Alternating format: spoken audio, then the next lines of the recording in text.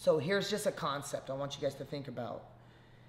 Anyone can tap anyone at any time. And I'm here to tell you that that's possible. I've been tapped by my white belts. I've been tapped by my daughter. I've been tapped by teenagers. I've been tapped by everybody. You know, like I might take someone lightly. They catch me in a heel hook and they make me tap or I'm going to get broken. I might legitimately just get caught.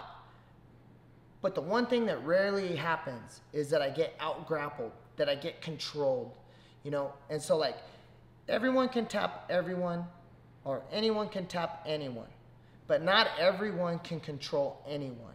So I would say that we need to focus on control.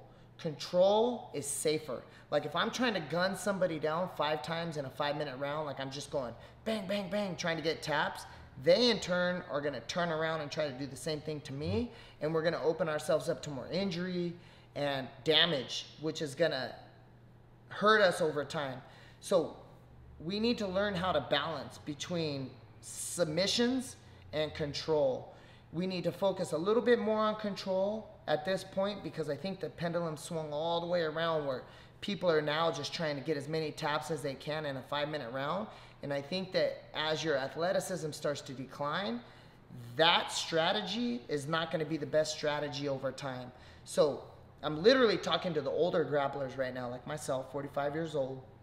Control has become very important to me because if I don't have control over my opponent, they're throwing submissions at me and I'm fighting out of submissions, which leaves me open to injury.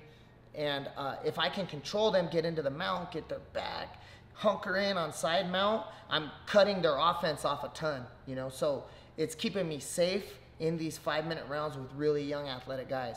So for the older crowd, I would say that we got to focus on controlling the situation to avoid, because we know that stress, inflammation, and dehydration are the 3 killers of all humans.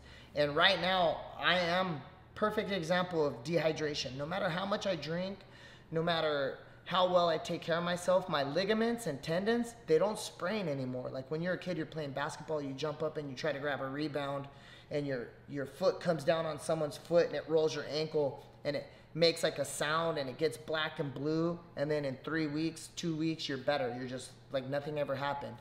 As you get older, your ligaments and tendons start to dehydrate. So if I went out and played basketball right now and I got a rebound and landed on someone's foot and my ankle did that, it would tear something. It'd probably require surgery. That's just what happens as you get older. So if I'm fighting myself out of heel hooks, instead of like, oh man, I tweaked my knee, it's like a real injury now.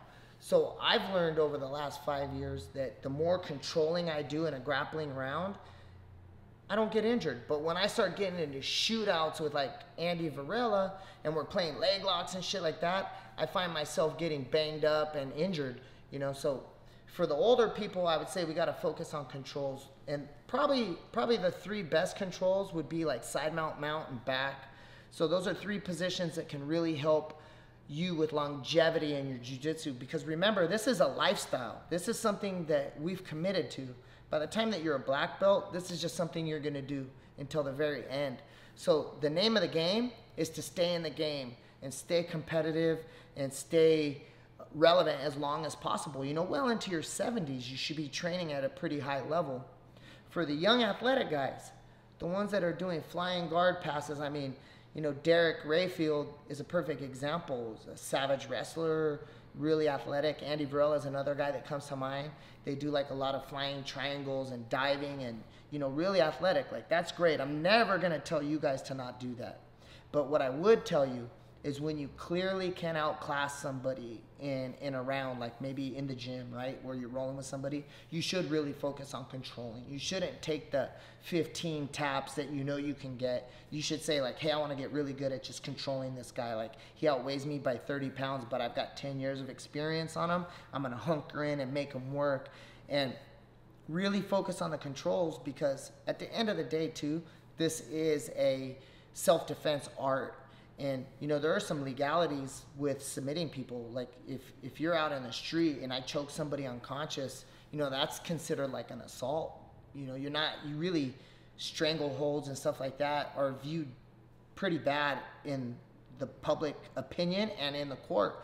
So getting into the mount and telling some guy to just calm down until the cops come and arrest him, or until someone can come and break it up and you can exit without conflict, you know, that's a really powerful thing. So I'm going to leave you guys with this. Anyone can submit anyone at any given time. Of course, I'm the example. A lot of people have tapped me. Not everyone can control anyone. So if you think about that, just in those terms, you want to be the guy that can control anyone at any given time. I think that's the cleanest, purest form of grappling. So that's the goal. Let's get to the point where if you can control somebody, you can definitely submit them. If you can submit somebody, doesn't mean you can control them. So let's get to the point where we can control anyone and then choose whether or not to submit them, rather than just catching a lucky submission on an unsuspecting person. Like, that's really not going to help you become the better grappler. And the name of the game is to stay training until you're 90, until you're dead. The way I want to die is I want to walk into the gym and just fall and just be dead. That's how I want to go out. I don't want to go out being a 50-year-old all banged up who can't train anymore. I want to do this until literally the wheels fall off. So contingency planning. If you're young and athletic, start to plan what you're going to look like a little bit later when you're not young and athletic. And if you're already later like me, we got to really just start focusing on controls and making sure that these young guns aren't just snapping things on us and breaking us. I hope you guys like this video. If you guys do like these videos, please make sure you comment, subscribe, and I'm also looking to answer, you know, my buddies and everybody watching's questions. So if you have any, please leave some questions down below. Remember, live every day like a black belt. Peace.